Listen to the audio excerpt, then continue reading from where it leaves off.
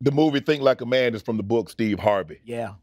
What was it like working with Steve? And then you like, Steve, bro, you giving all the secrets away, bro. Come on, now, damn. Something we just got to keep that amongst ourselves. Listen, there's a saying I know you don't know about. It's the game is to be sold, not told. Exactly. Steve sold the game. Yeah, man, come on, Steve. Uncle Steve said, I'm going to sell it.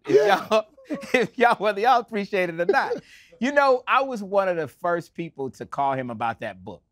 I called him, and this is what, like you asked about me living in Atlanta versus living in LA, right? I'm in LA a lot, working Hollywood, but Atlanta's home. It puts me in a different circle of people. Right. And what happened was I saw sisters in the hair salon, and they were passing around copies of Steve's book, right? And you would have people like, hey, wait, bring my copy back. I didn't get to finish. It's my turn. Hand it to me. And I saw that happening. I said, you know what? You're not seeing all the sales. They're passing this around. Right. So this book has a buzz and has a relevance that is hard to quantify. Right. You know what I mean? The publisher may not even realize that you sold one copy of the book, but 10 people read it. So I called Steve very early. I said, man, I want to turn your book into a movie. He said, it's not even a narrative. He said, I'd never imagined it as a movie. Right. Then it hit bestseller. Then he went on all the morning shows. Then he went on Oprah twice. Now everybody in Hollywood started calling him. To Steve's credit, he remembered the first dude that called him about that book. And he said, you know what? Everybody calling me to turn into a movie because the book's a hit now. I'm going with Will Packer. I'm going to go with the guy who called me first and said he wanted to turn this into a movie. I said, Steve, I'm not going to let you down. I got you. And we opened #1 with that movie too, put Kevin Hart on the map in a different way. $96 million later, we did a sequel and got other stuff in the works as well. Man. It's that grind and that hustle, man. But you know what? That says something. That Steve, like all these other big movie studios came in. Yes. And he could have easily like, you know what?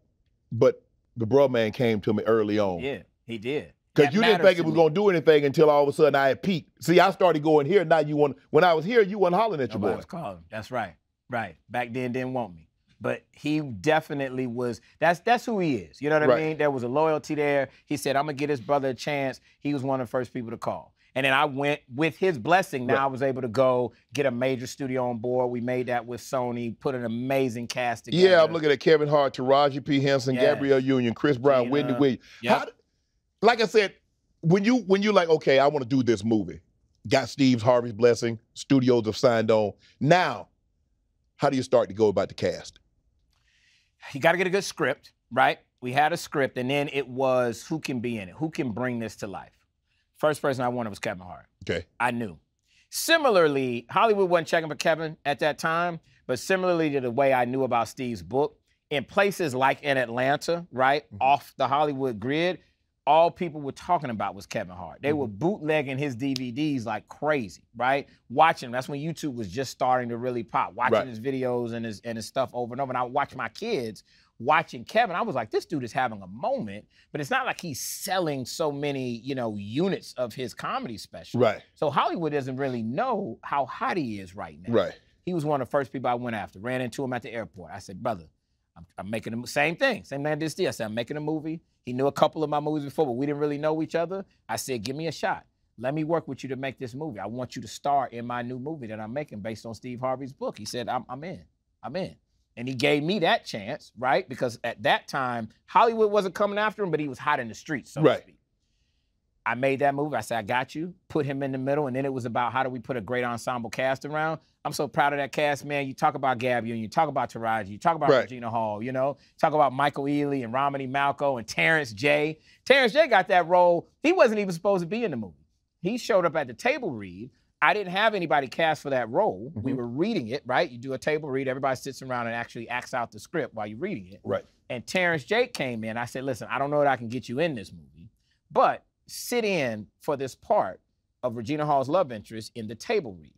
He was so prepared. He had studied so hard. He came in, everybody else was reading their scripts. Terrence J didn't need a script because he had memorized the whole thing. He knew all his lines. He was completely off book, we call it, and he was acting his ass off in that table read, and that's how he got the role. Wow. He was willing to do what it took. You know what to do. Hit the subscribe button and become an official member of Club Shay Shay, where we do something before two something.